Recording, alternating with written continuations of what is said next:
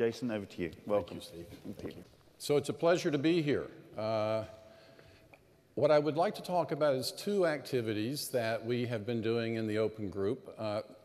Healthcare has only been a forum in the Open Group for 5 years, and it was a board-mandated forum, and it's a slightly different way to come into the organization, but I think you'll see that we have been busy. I want to talk about an architectural, a reference architecture, a framework that we call the O-HERA, and then talk about something that we recently acquired, I guess, from the US federal government called the FIM, which is an information model. Just a little background. How many people here care about their health? Okay, I've actually noticed a few people without their hands up, and I'm going to come to you afterwards, and because I find that interesting. You know, the healthcare industry is truly, it's one of the largest worldwide. Its growth is one of the fastest among all industries, and it's unsustainable. It's widely recognized that the pace of growth is not sustainable. Yes, in the US, it's 17% of gross domestic product, but in developed countries, it's 10%. It's a lot of money. And it's not like everything's going well. The third leading cause of death in the US is estimated to be 250,000 people a year, 700 people a day, more than a jumbo jet crashing each day.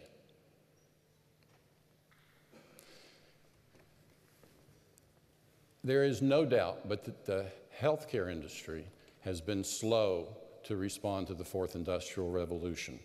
But that's changing. That's changing through AI, through predictive analytics, through the use of enterprise architecture, through the use of medical devices, personal as well as in the hospital.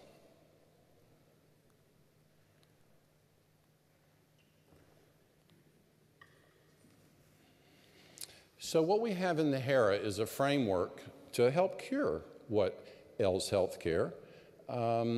We've developed a holistic view, which I'm going to show you in 2 seconds or so.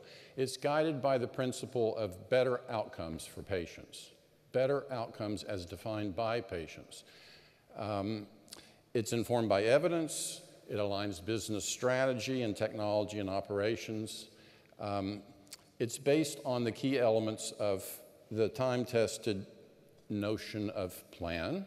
First you plan, then you build, then you run. Here's what it looks like.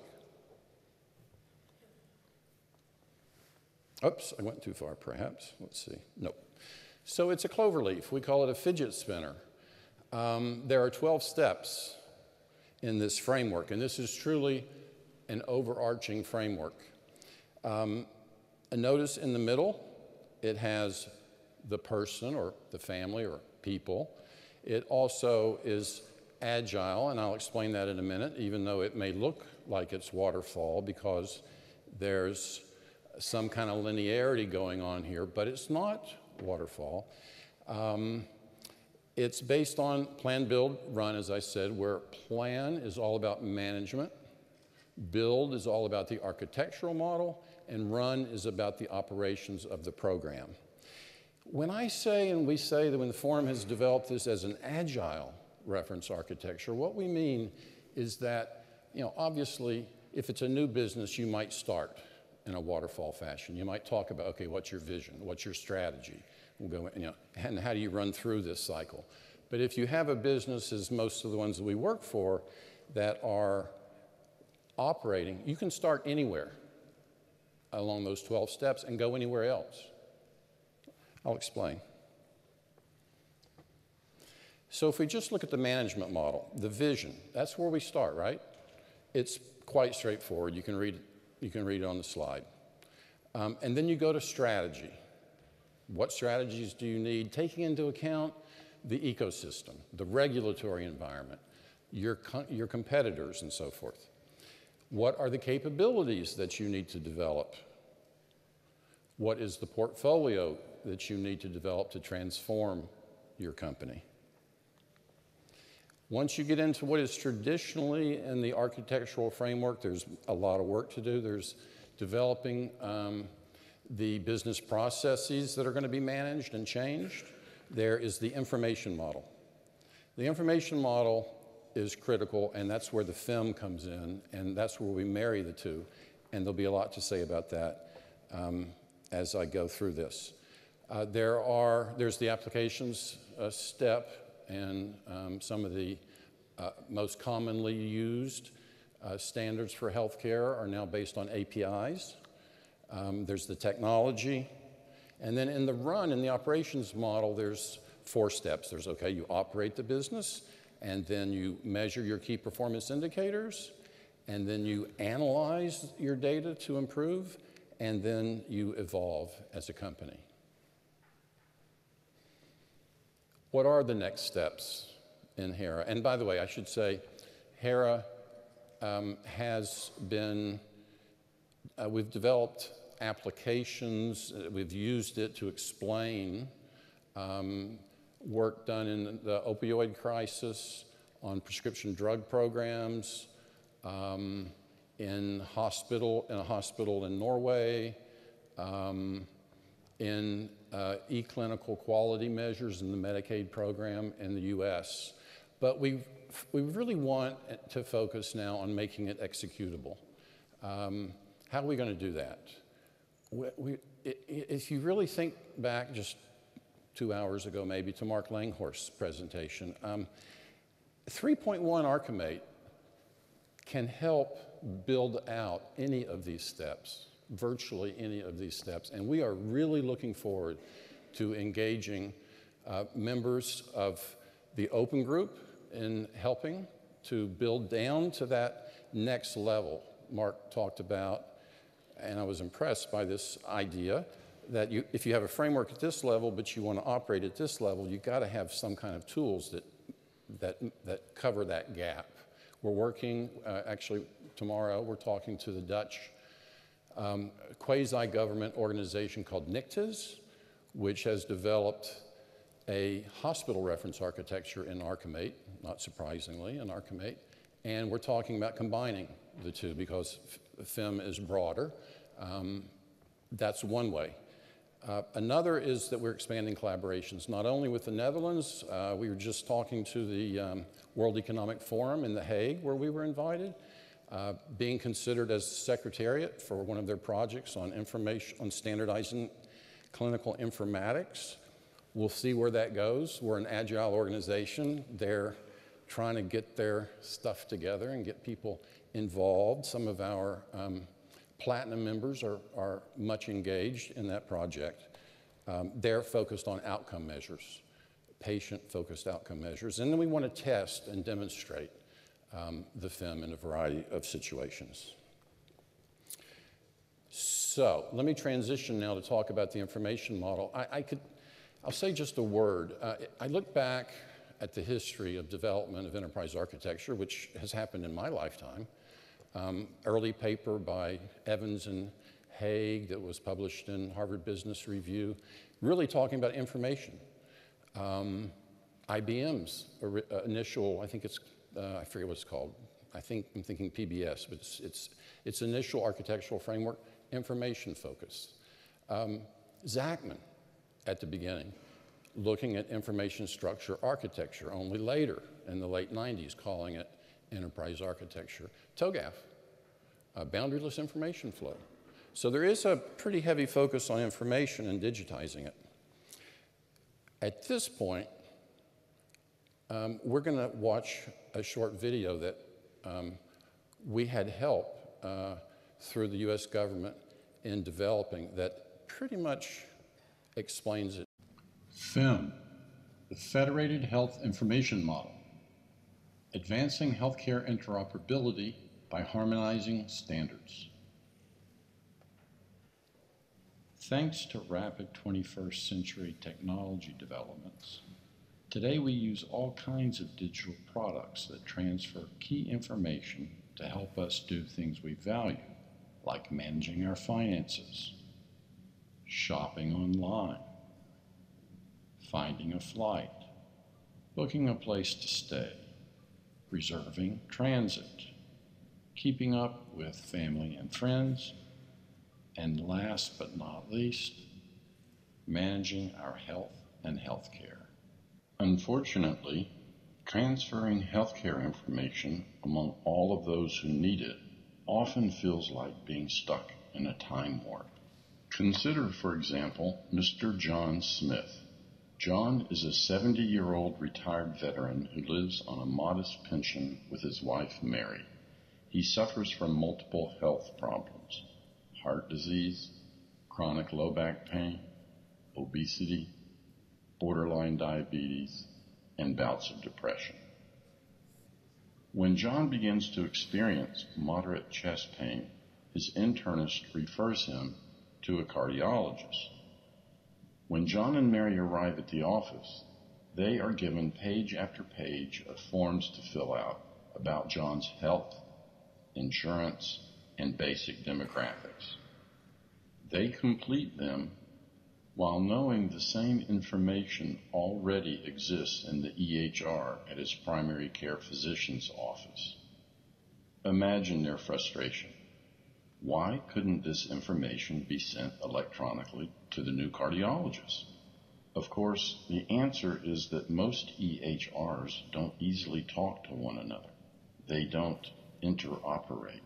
Everyone is handicapped by poor interoperability in healthcare. Most healthcare stakeholders experience information sharing challenges every day.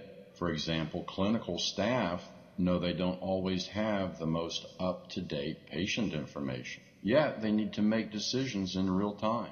Not having information needed to provide high-value care is frustrating and costly. Sometimes the source of frustration is too much information. Providers often have to scour through detailed clinical narratives, looking for key information to gain an accurate picture of their patients' healthcare needs. As a result, clinicians often lack confidence in the information they use to make vital decisions with their patients.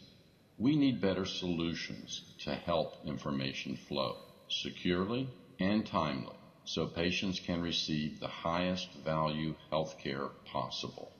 At the heart of this problem is lack of standards agreement. Consider a real-life example of what can happen in the absence of agreed-on standards.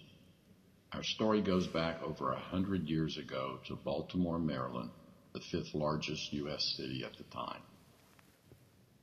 One summer's day, back in 1904, a small fire began to spread through Baltimore so quickly that local fire departments called for help from surrounding areas. Naturally, neighboring firefighters responded. They came with fire trucks and hoses, ready to extinguish the flames and limit the damage. However, their hoses did not fit the fire plugs in Baltimore. With no standard size for couplings, water could not be transported to the flames.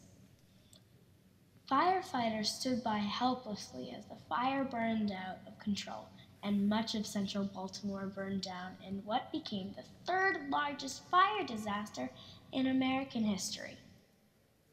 Unlike the Baltimore example, the primary barrier to gaining standards agreement in healthcare today is not physical or technical. Rather, it's economic and social.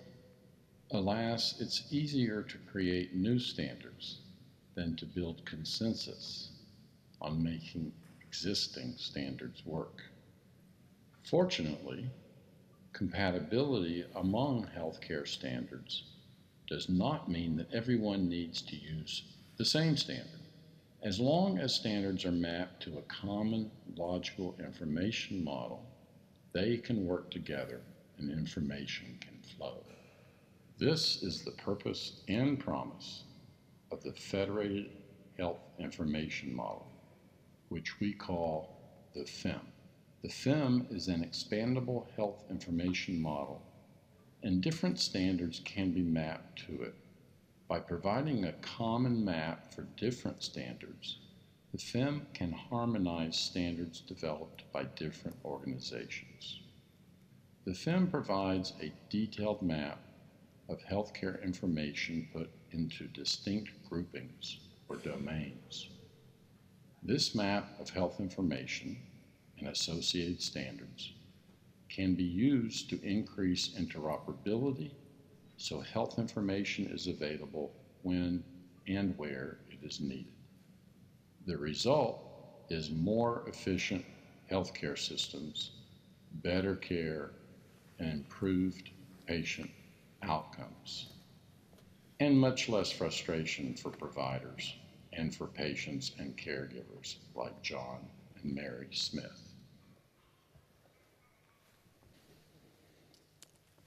Okay, so if the FIM is so great, why'd the government give it away? Which they sort of did. After 10 years of funding, $5 million, over 200,000 person hours. First, there was an extraordinary lack of understanding. I mean, really, while the Klinger-Cohen Act, which was designed, which was intended to bring federal agencies together in their data models and their ability to exchange information, is responsible for the creation of the FIM and the 10 years of work that was done on it in the US federal government. The fact is that, no offense, enterprise architects do enterprise architecture very well, but they don't do marketing. And marketers don't do enterprise architecture very well. So nobody knew much about it. Also, you've got all that UML, and it scares some people, and I'll get into that in a minute. So it was a little hard to understand. Also, there was no basic sort of, so it was on the web. Unlike us, we now have the FIM on the web, and we can track who uses it. We have a daily tracker. We can do analysis.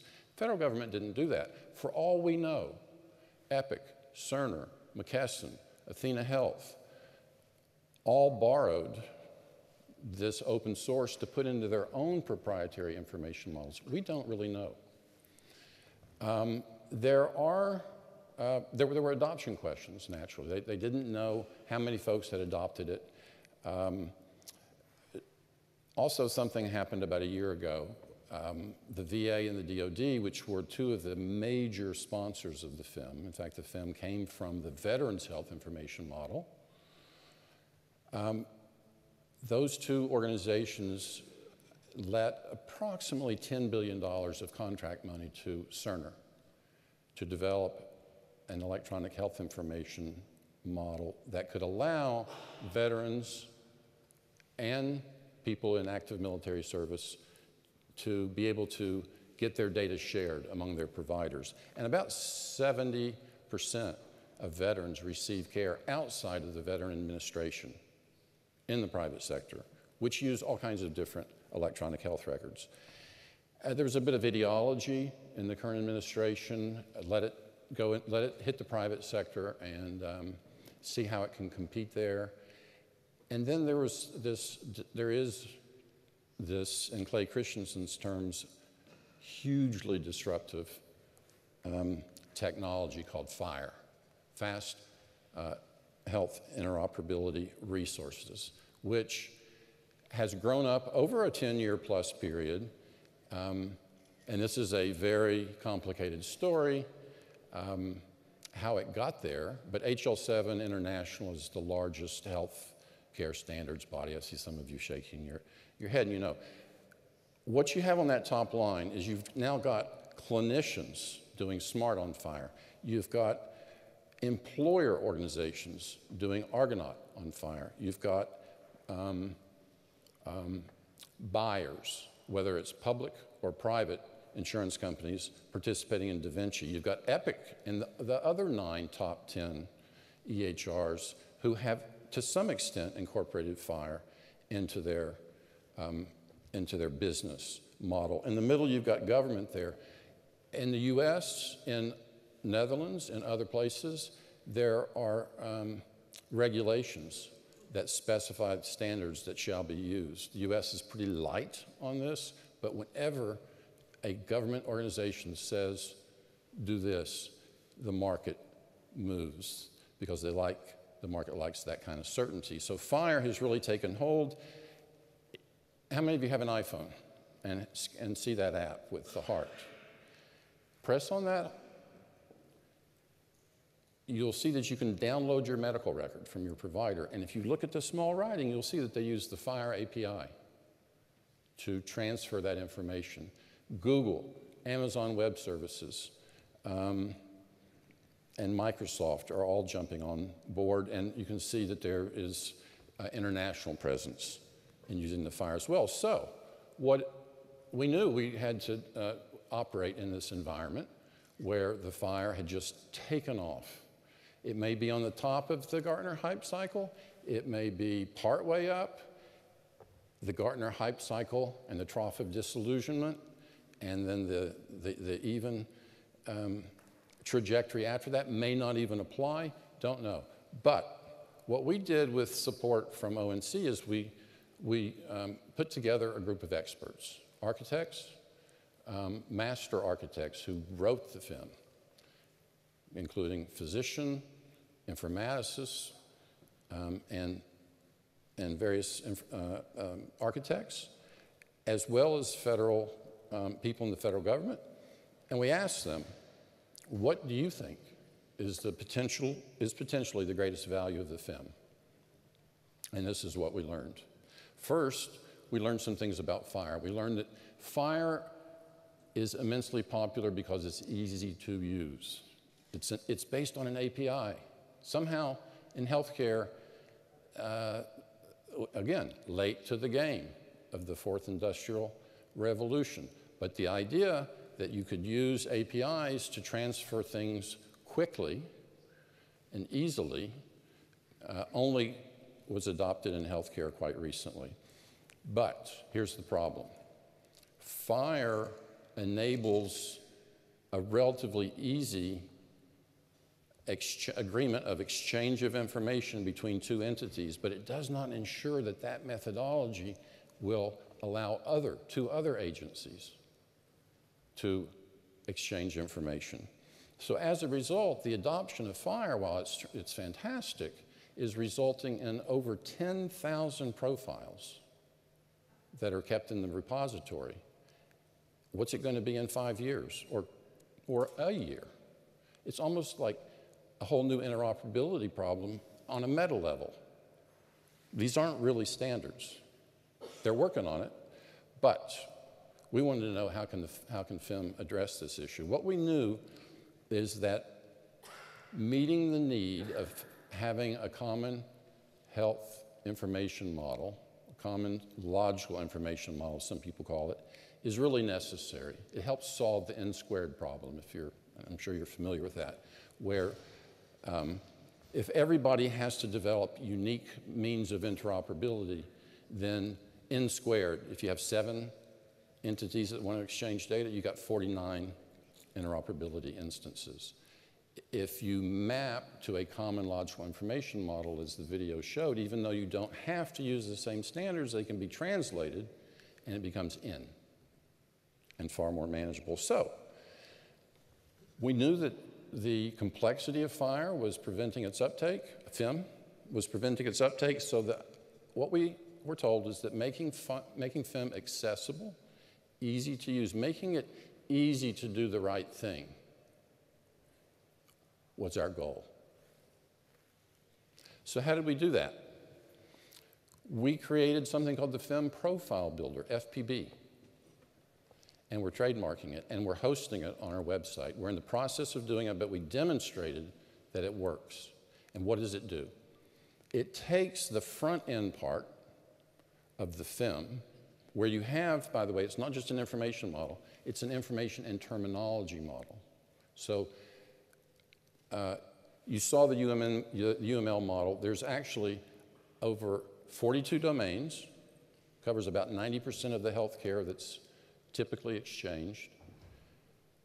Each of those domains has classes. There's over 1,000 classes, and there's 6,000 elements under each of those. And if you go onto our website, which I'm going to quickly show you at the end of the talk, You can see the model, you can explore it, you can see the terminology bindings to it.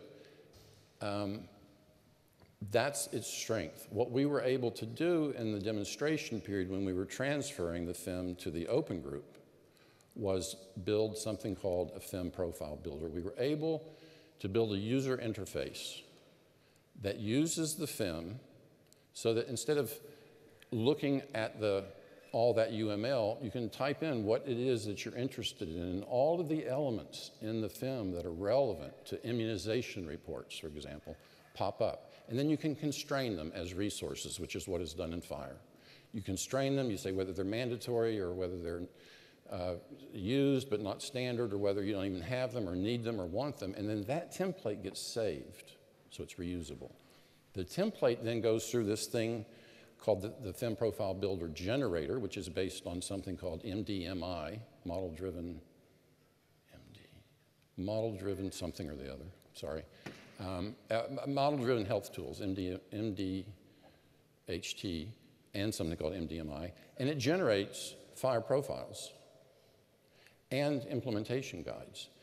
And what we did is we tested the automated generated FHIR profile with the one that the Argonaut group, which the government is looking at and which is being used all over the world. That's how it's done. It's done manually. These profiles are created manually for interoperability. We were able to generate exactly the same profile automatically. We're talking to our colleagues in the Netherlands tomorrow, and did last week in The Hague with the Dutch Ministry of Health, Welfare, and Sport about how the FIM could help what's likely to be mandated use of certain kinds of standards called ZIBs, or detailed clinical models. So let me very quickly, to finish out, show you, are we showing it here? Yes, this is our new website, and I encourage you to visit it, www.fim.org. It's full of interesting things, naturally I think so. It has the animation, it has the model, it has the FIM profile builder, not quite hosted yet, but you can download the software, so we're getting there. We'll be there soon. And then it talks about who the FIM is for. So it starts with managers. And for managers, it addresses the value propositions of the FIM and the FIM profile builder. And it shows the FIM animation, because as you saw, the FIM animation is at a level where basically your grandmother can understand it. And then it has a video, 1 of 3, on the FIM profile builder. It also then talks to modelers who are going to be interested in the FIM model, which you can access there. And as it says, the FIM model is based on hundreds of use cases coming out of not just the federal government, but based on the standards, the international standards like SNOMED CT, where there's some, I don't know, 300,000 standards, I think. It addresses the informaticists who are doing the terminology bindings to the information model, and then the developers who are really, that's where the action is. Those are the people who are out there using the FHIR. Our hope is we'll use the FIM and make these profiles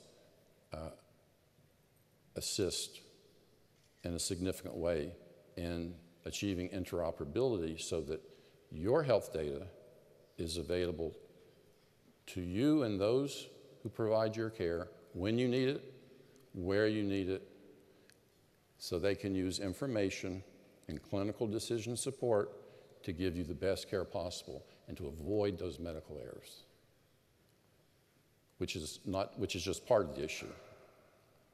That's not even, medical errors doesn't even get into the whole quality side of things. So that's really, I don't know where we are on time, but that's all I have to say.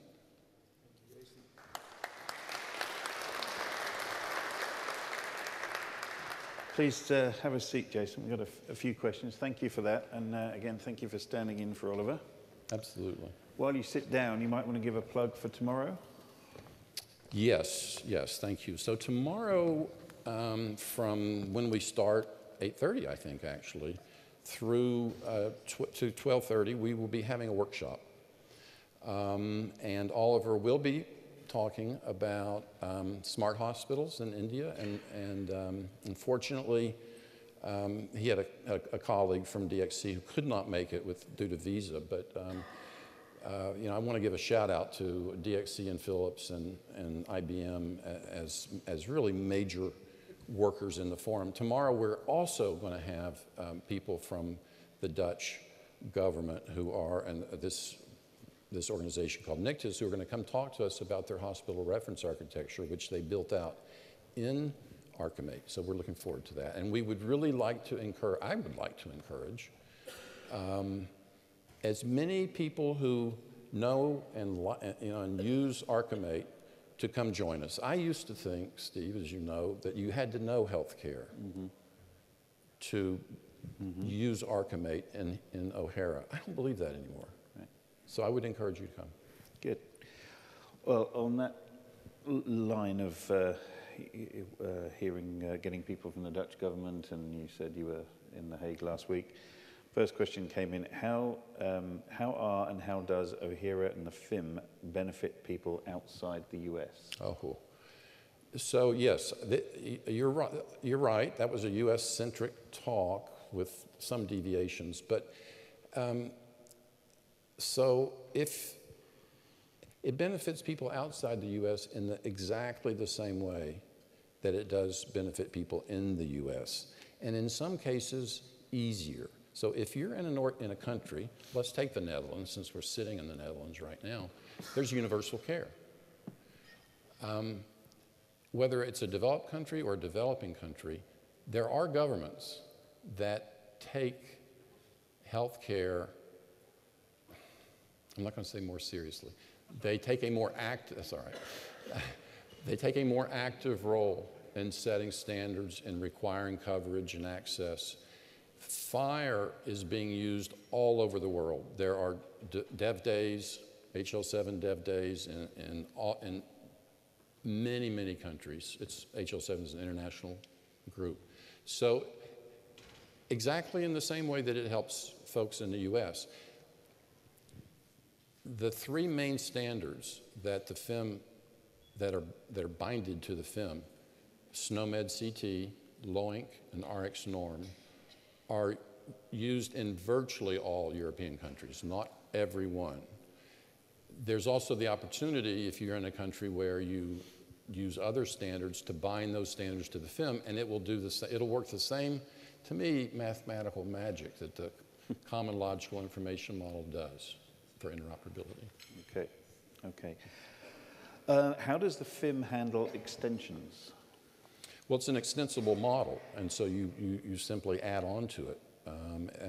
In the sense of FHIR, you add more resources. So it's an information model. It shows relationships. You can look at it, you know, if you have an allergy condition,